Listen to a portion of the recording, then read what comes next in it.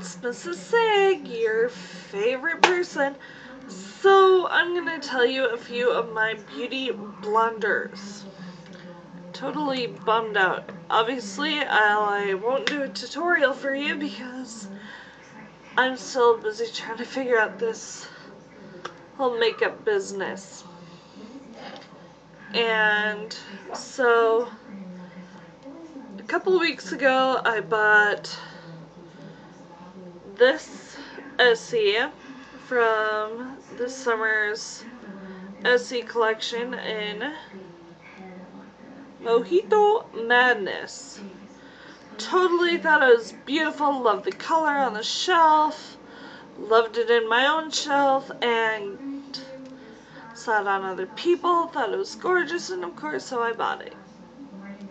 Doesn't look that good on me, I don't think. I don't know, I'm totally bummed. But that's fine, because I'll keep it and maybe I'll find some other time to wear it. Then, found a mascara that I totally loved. But of course, knowing my luck, as soon as I like something, it's discontinued. So, it was in my Book of Shadows 4 from Urban Decay. You open it up. Ta-da! Here's some little butterfly dingies. Then they give you like a video. Pull it open. Hold on. And then there you go. So yeah, this super curling mascara, totally loved it. I say loved it in the sense that I pretty much have used it up.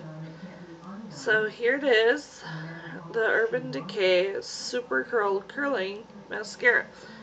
So I was gonna go buy some more, found out, all out, bummer.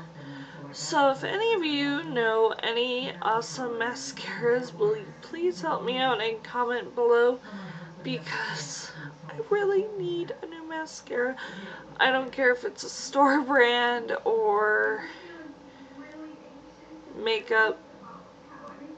I don't care. If it's good, please let me know. Because yeah, I really liked how it made my eyelashes curl and looks kind of like a fake lash, I think. So yeah, very beautiful. So if you could just let me know, that would be great. And I'll try to come up with some more video ideas, but please be patient with me because, like I told you before, I have a few things in my life right now that I'm busy trying to work out. So, mwah! Love y'alls. Bye.